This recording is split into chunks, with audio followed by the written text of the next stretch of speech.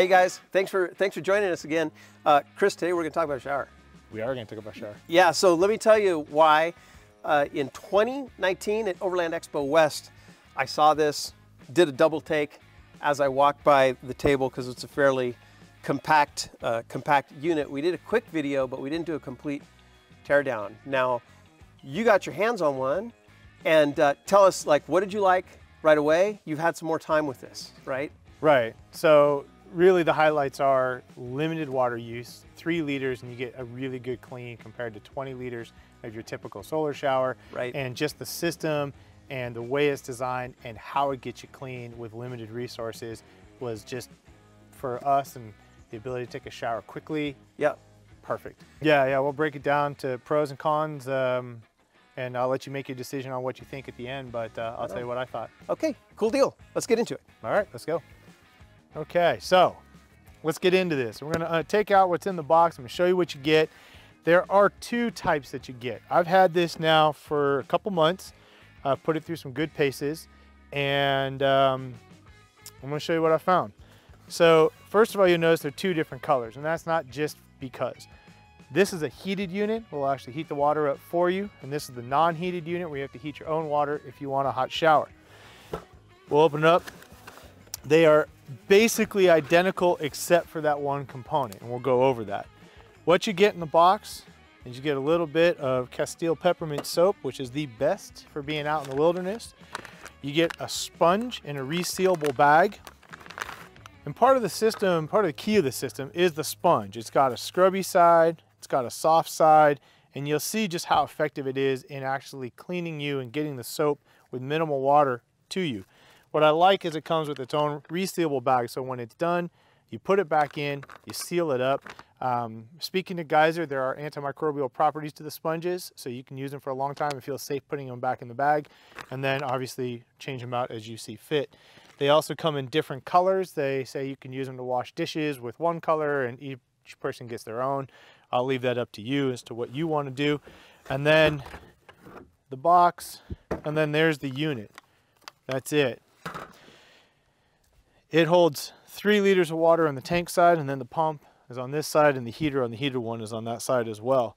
It's got a very good positive connection that locks for the water tubing and a missile switch for operation of the pump.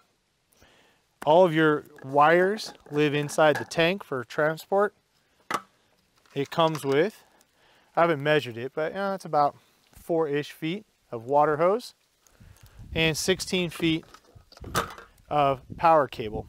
Now, one thing I did notice was no matter how long I let this sit and dry upside down on the bench in the garage, there's still condensation and moisture in there. All these components have some water on them. So I would not recommend long-term storage of these components in the tank. However, I did speak with Jonathan at Geyser, the owner and inventor, and he assures me that the stainless steel and the componentry can handle the moisture. I still wouldn't do it. Water and metal long-term just don't work for me. But there you go. It sets up super easy. This plugs into the water port, and you lock it down, and then you hook the sponge up to the valve. Now, a few things with the valve. They are on version 2, and they have a video out which explains the differences between the first version and the second version, but basically they crack right here, and you get water spraying out of the valve instead of going through the sponge. I still think that you need to be careful about when you connect it, because you can actually bend and strip the little notches that help lock it in place. But other than that, I think it works very well, and it's very straightforward to use once you line it up right, which takes obviously a little bit of practice. There we go. Okay, so let's get this filled up and plugged in, and then we'll show you how it works. If you're enjoying the episode today, continue the adventure. Become an Overland Bound member. We exist to connect you with the great outdoors through vehicle-dependent travel, because adventure is necessary. For less than the price of a fancy cup of coffee a month, our members get full access to the Overland Bound One app on iOS and Android, where you can connect with our worldwide community, plan your next adventure, and find trips, trails, campsites, and other destinations. our members also get thousands of dollars worth of discounts on their favorite overland gear. Join the Overland Bound crew today and take your first step to your next great adventure.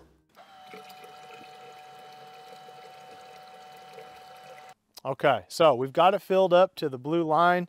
It's basically where the black plastic housing meets the tank.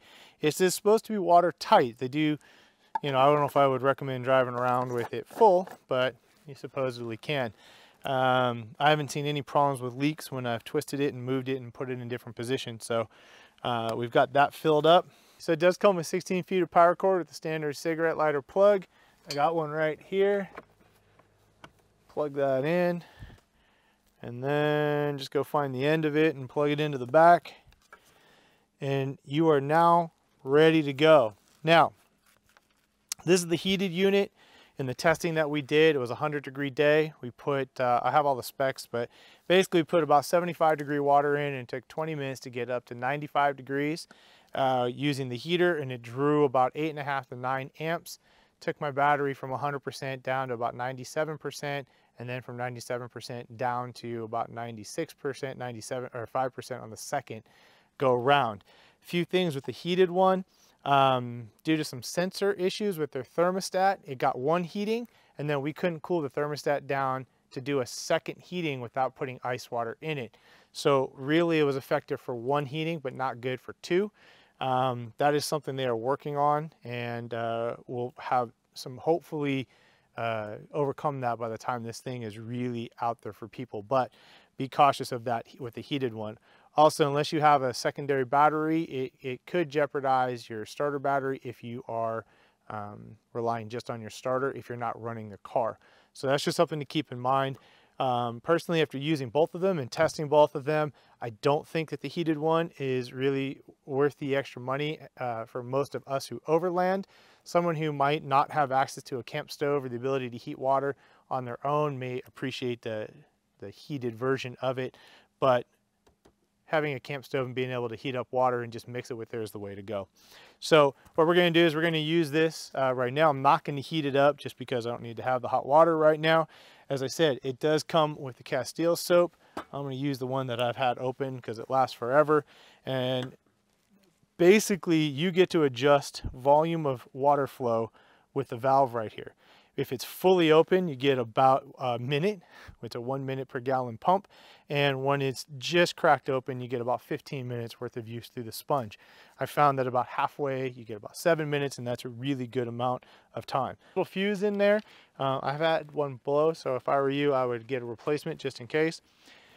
You open up the missile switch and you hit pump, and you hear just a little because the water is off. It is a flow activated.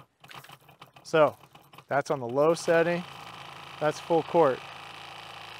You now have water through the sponge. You can turn it off. Got your sponge wet. Doesn't take a lot. A couple little drops of soap on there to mix it up. Now I find, like I said, about halfway is where you want to be. Maybe even a little bit less like that.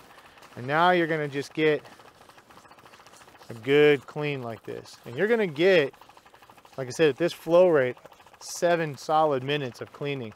And there's a soft side, if you're a little grimier, there's a scrubby side. And that's just going to go on like that for the entire time that you want to wash your body and wash your bits off.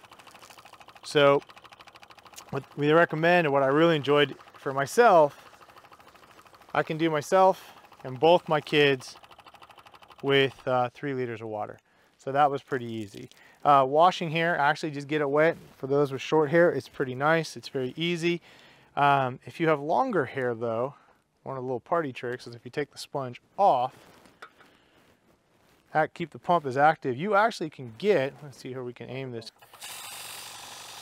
So you can get a good spray. Like that went, I'm 12 feet right there, full court.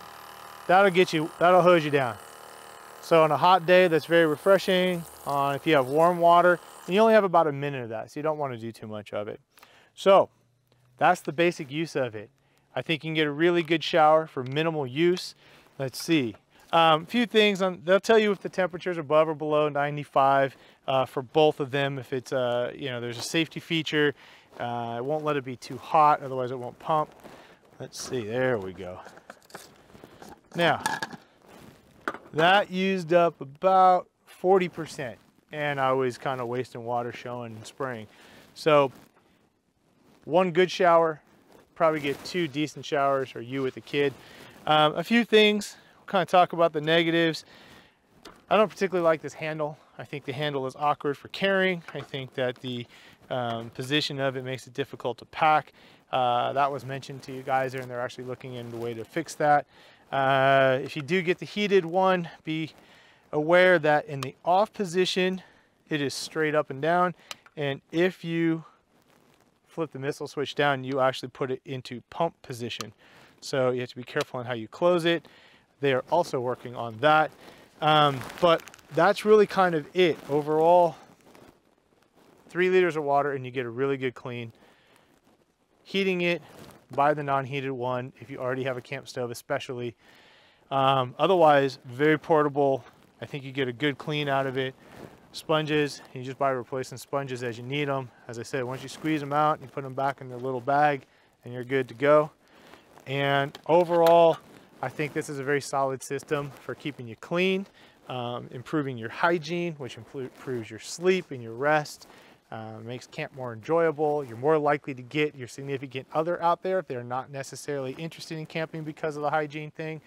And you can take this anywhere. It doesn't even have to be camping. Go for a run, go for a ride, kayak, whatever you do. So overall, I think it's just a real solid product, and I'm happy to add it to my kit. But again, I'll be adding the non-heated one. There you go.